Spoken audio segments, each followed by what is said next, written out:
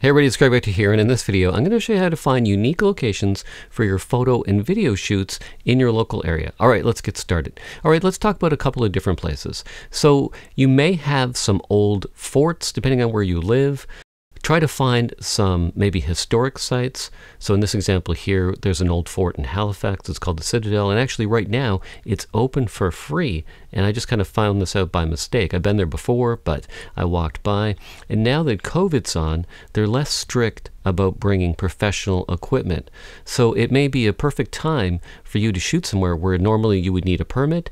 You might not, because things are scaled down so much. So look into your local areas for free spots that you could shoot. Maybe old forts, maybe old museums.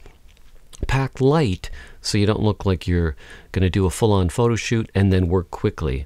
So that's what we did when we were shooting at this fort. But also too, look for areas with graffiti. So sometimes you'll find an area that has a lot of graffiti. So this can give you a unique background. There's a couple of different spots that I was able to find that had some really cool graffiti backgrounds. So that's also useful. Also, colorful murals or paintings on buildings or walls. That's also helpful as well, just giving you a different sort of perspective. And now a couple things to think about too is, as you know, you do photo or video, look for leading lines, look for shapes, look for just things that are going to look unique and give you depth to your photograph. Now as well too, you can go to these places at night. It really depends on the situation. Now a couple of these situations I just went with natural light, but also incorporating flash could give you a whole different look to your scene.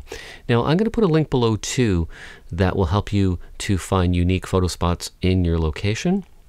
But also too, you can join Facebook photography groups and see if you find some spots that maybe look unique, and then maybe you could message that person too. So if you're having trouble finding these spots on your own, then maybe message some fellow photographers in your local area if you see a location. And sometimes it's just about going out and exploring with a lens. So let's say you throw on a 35mm prime and you just go out, you search out some locations, you go back and you look at all the images and say, which one stands out here? Is it the leading lines in this boardwalk, or is it this particular wall, or is it this particular background?